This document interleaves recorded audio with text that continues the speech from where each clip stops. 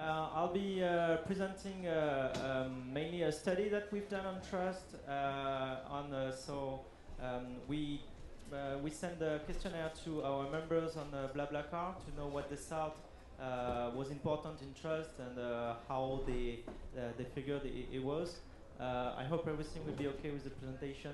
It's always, you know, the PC Mac problem, so I hope everything will be fine. We see trust as the engine of the sharing of our platform, which is a ride-sharing platform. But we also see trust as an engine for the entire sharing economy, because the problem we are facing, everybody's facing it in building a new marketplace. So I began with a very broad conception of what is trust.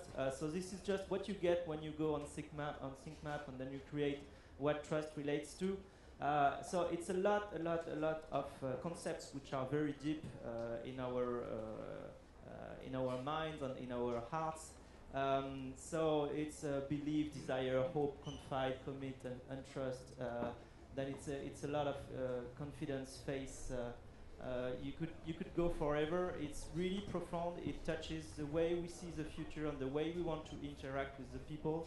And in order to interact safely, we want to be sure that that we have that everything will be okay, and we need to have some parameters to estimate whether or not we can trust a new person to interact with. So the question is, how can we build trust? Both in the real life and in online. So it's a challenge to build it online so that people will trust each other even though they have never met each other. So we could talk about trust as a relation between two people, trust as an identity. I trust you because I know exactly who you are. Trust as the more information you want to get, so it could be a picture, it could be all the preferences that you have displayed, your short bio, what you've done, then the reputations, which will be what other people think about you, and then verifications, which will be, I know someone else has checked upon you, and I know that you are very trustworthy because those people have said that you are sort of approved. So we try to reproduce that trust online. In the more complete way we can. So the way we do that is on the website we will display so first the identity with a picture. Even though we don't have the complete name, at least you know that this guy is John. And then you have the preferences. So he says that he listens to music, he accepts animals in his car. He doesn't smoke because it's also something important when you want to share a ride with someone. And he's blah blah, because I don't know if you know the name BlaBlaCar comes from the fact that on your profile you can say how much you talk. So you say if you are blah blah blah or blah blah blah, and this helps also figuring out with whom you will be riding with.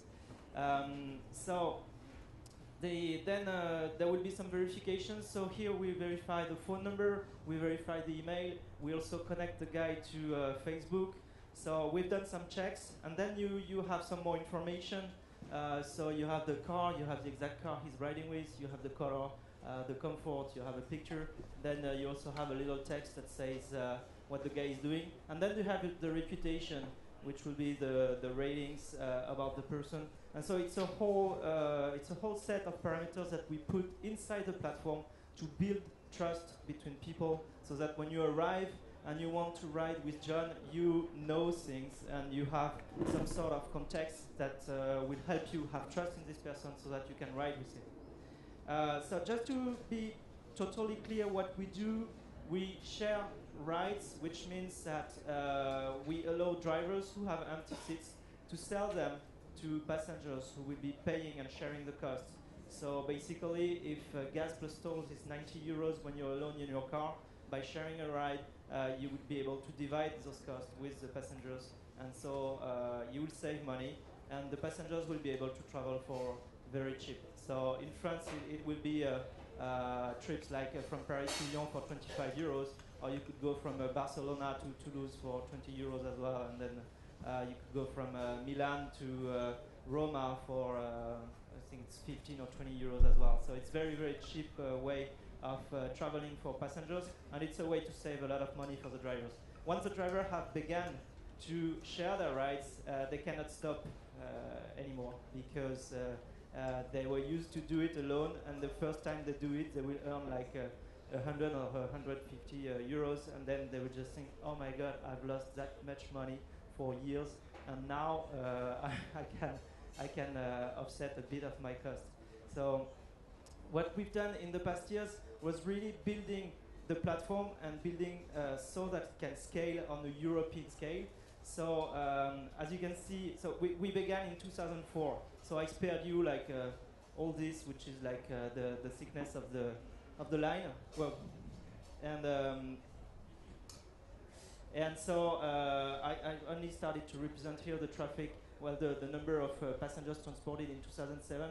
So here we had no trusted profile, which means you had basically profiles of people online, but with no picture, with not much information, with no rating. And then what we do is we had the online ratings from 2009, 2010, 2011, and so it began to help the growth. And then we added the online payments so that people could really engage themselves beforehand with the people.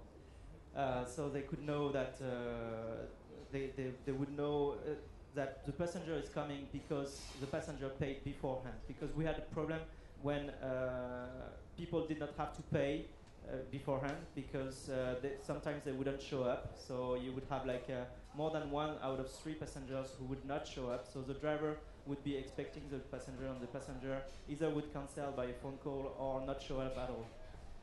And so we added the online payments, and now we are under 4% of cancellations, which is really, really low.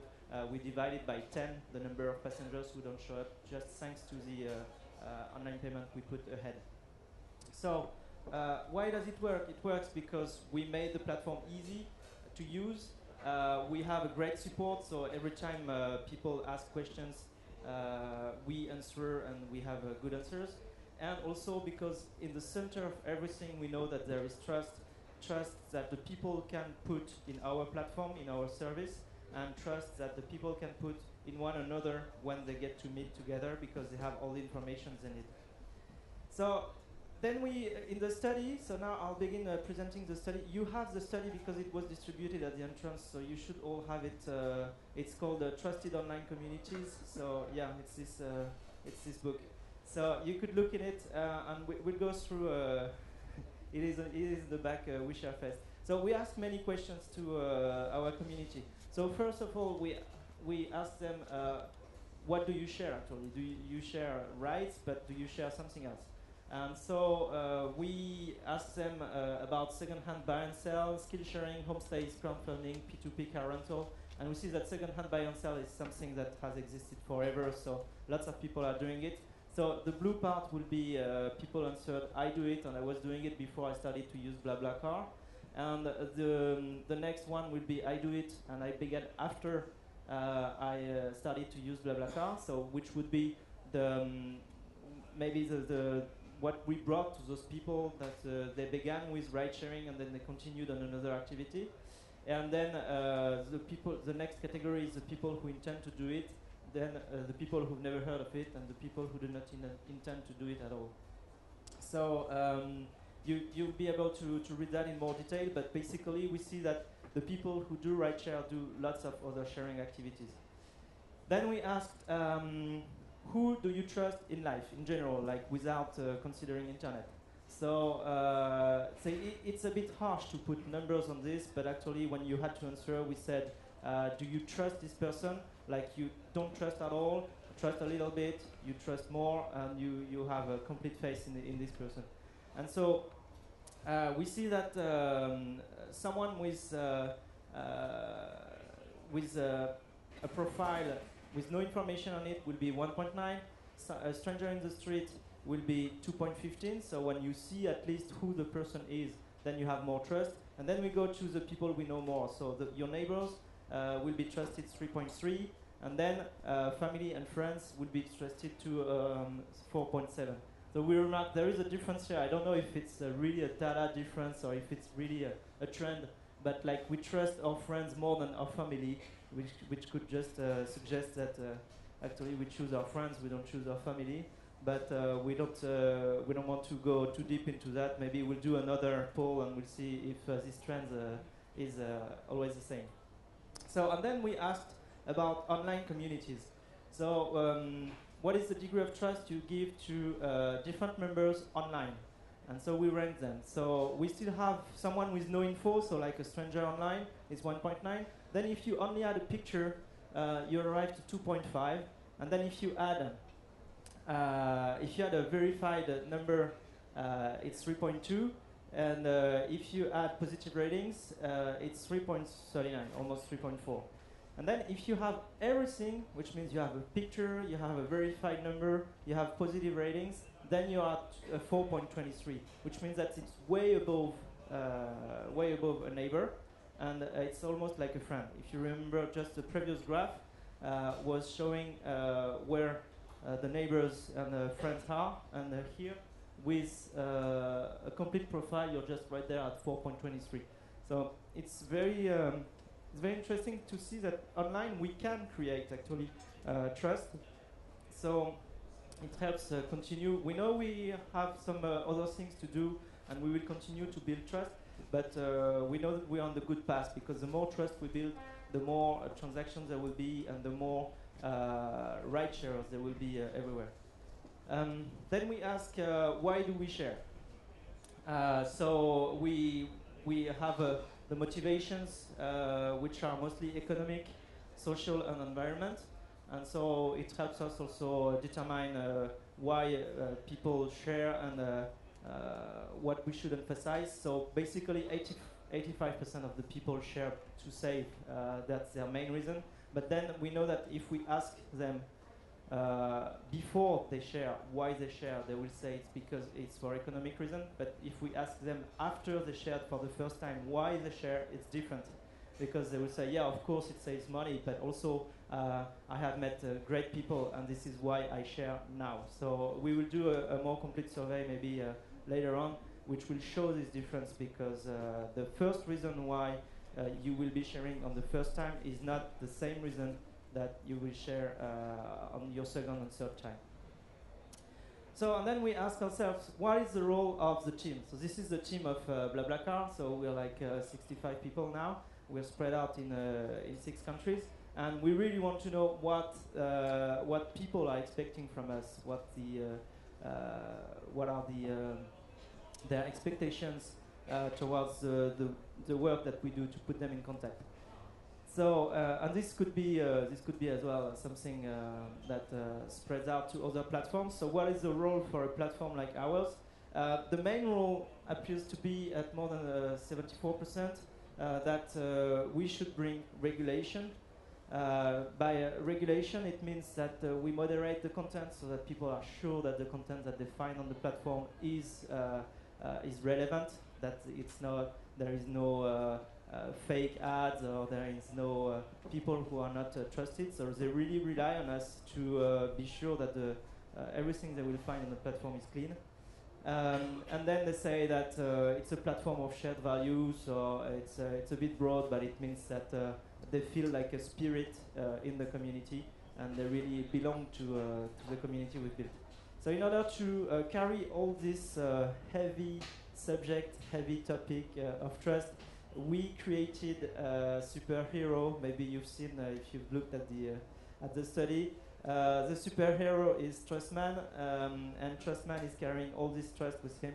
So you can find actually the complete study on betrustman.com if you want to have some more information, and if you want to contact us as well on this topic, you're welcome to do so. Thank you very much.